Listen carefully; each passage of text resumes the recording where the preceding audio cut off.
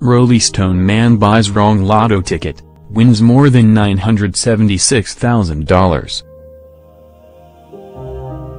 December 19, 2017, 10:48 a.m., a Roleystone man has found himself more than $976,000 richer, all because he made a mistake when buying his Saturday lotto ticket. The man was one of two Division I winners in WA on the weekend and only won because he had tried to buy his usual slick pick 25 ticket and accidentally bought a 50, because his hand slipped. "Thank God I made the stuff up because it won on line 44. The man told Lotto West. "When I looked online and saw I had won, I thought it might be an electrical phenomenon. That's where I was seeing things after a big Christmas party the night before."